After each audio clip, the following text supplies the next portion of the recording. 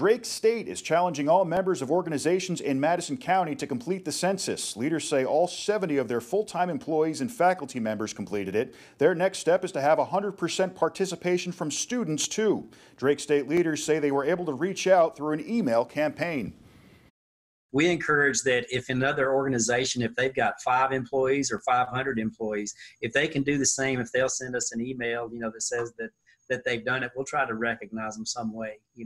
We want to make sure that the challenge is all in good fun, but we also want to make sure that it gets completed as well. The census can be completed online, by phone, or by mail, and you have until October 31st. Visit rocketcitynow.com for more information.